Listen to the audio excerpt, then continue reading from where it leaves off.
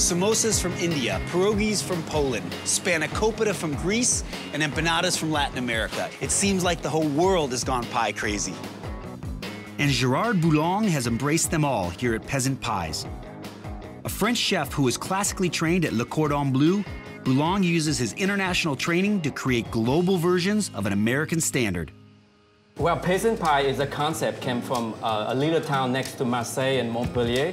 They are making the fast food of the 16th century. Fast food of the 16th century, I love that. Every time I go to different country, I always bring a different recipe in. So like this one is from Mendoza in Argentina, which is beef over there is very, very big. So it's almost like an empanada. That's correct, yeah. Can we make this one? Yes, let's do it. All right. Yeah.